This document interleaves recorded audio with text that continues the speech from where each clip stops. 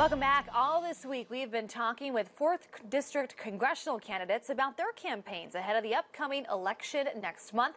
ABC 17 News anchor Lucas Geisler sat down with Kalena Bruce to talk about what she would do if elected. Joining us now in our interview series for 4th Congressional District candidates is Kalena Bruce. Mrs. Bruce, thank you for making the time and being here. Just to start things off, what should people know about you? Well, thanks for having me. Super excited and grateful to have the opportunity to be here with you this evening.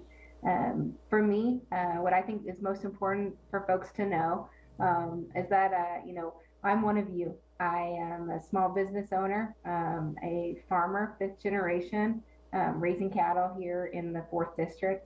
My family's lived here for over 5 generations.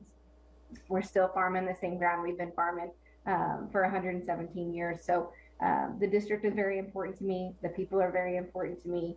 We're very highly active in our community and, in the state and even nationwide from a perspective of advocating for rural America and advocating for our values. You mentioned that we hear a lot about farmers being in this race and people's connection to farming. You, of course, sport endorsements from the Missouri Farm Bureau. Support from Governor Mike Parson as well, a fellow cattle rancher himself. Going to Congress, Mrs. Bruce, what do people need to understand about the relationship between Congress and agriculture, and what are you going to do to advocate for rural Missouri, as you said? Absolutely. So I think the biggest thing that people can tie to ag right now is their increased food prices, right? When you're going to the grocery store or putting your order in online, your food prices are up substantially, and that is a reflection mostly on gas prices right now, on transportation costs. But farmers and ranchers are putting the crops in the ground and laying the groundwork for next year's food prices, right?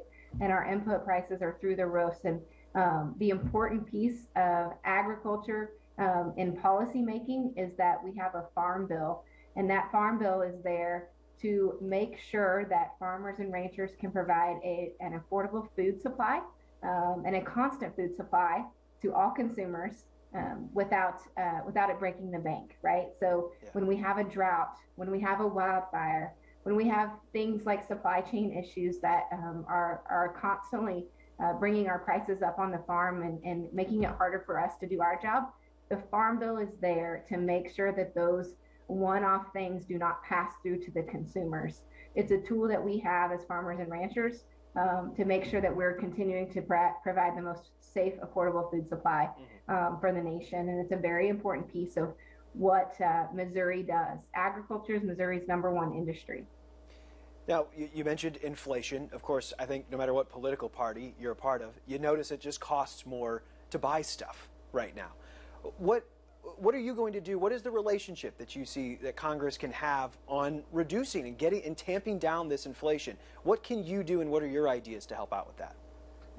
So for me, I'm a certified public accountant. That's the small business that I have and that I own, and I've been doing so for 14 years now. And being in a rural area, being a certified public accountant, we're a jack of all trades. We have clients from every walk of life, running every type of business. And as we're getting out and campaigning with people and hearing from people, that's the #1 thing that's hitting them right now.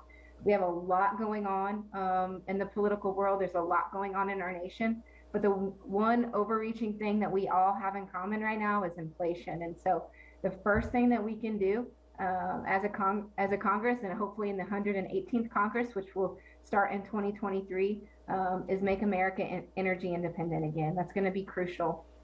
From there, my campaign slogan is Clean Up Congress, and that's exactly what we intend to do. We intend to cut the wasteful spending, cut the duplicity in programs, make sure that our dollars are being spent wisely. And we had a ton of money being dumped into the economy really quickly with COVID. And while a lot of that money was necessary to keep small businesses afloat, some of it was a little bit superfluous. And so we have to make sure that we kind of or tighten our belt, so to speak, and that we watch where our dollars are spent.